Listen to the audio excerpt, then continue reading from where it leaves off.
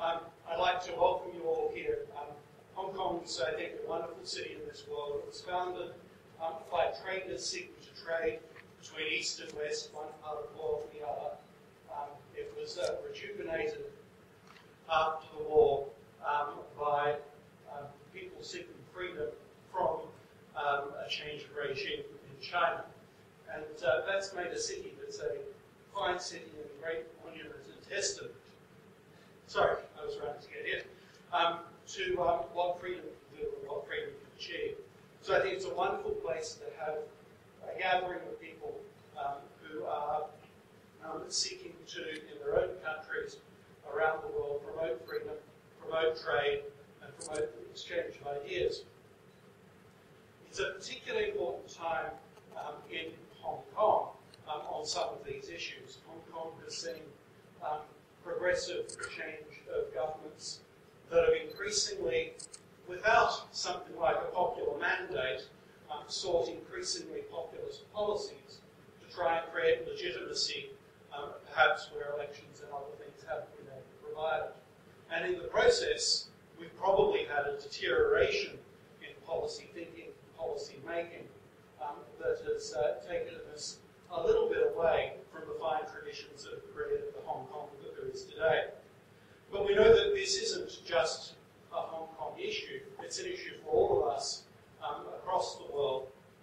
And we can see it in a season where we have a large number of elections and changes of government right across the world, and the one that's happening tonight our time in the United States, but really in many, many countries around the world.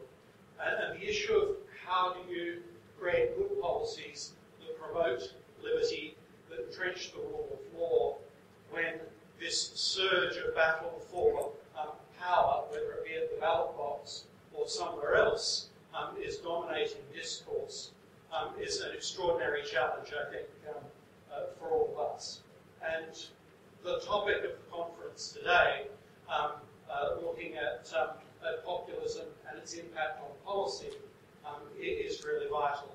And obviously in Asia, we've had many countries where governments have sought mass appeal, but often at the expense of good economics, often at the expense of freedom, and often at the expense of the rule of law. And so I think exploring all of these issues is certainly vital for us in Hong Kong to learn from other countries where there have been similar experiences. It's vital for us that want to see a proper role of government and that want to maximise people's freedom and liberty. And hopefully the conference today will allow us to explore some of these themes. So thank you very much for attending. The Lion Rock Institute is very pleased to be working with EFN on this conference, which they, of course, made a real highlight of the calendar across the region year after year, have put many of us in touch with each other, have created a lot of friendships that I think have been extremely productive right across the world. I do think that the future of Asia in driving policy in the world forward is becoming more and more important as perhaps the ancien regime in some other countries in the world is facing more pressures. But it's particularly helpful to have a sponsor of this event from Europe so that we can really drive the world forward towards greater freedom and freedom of trade. Thank you very much.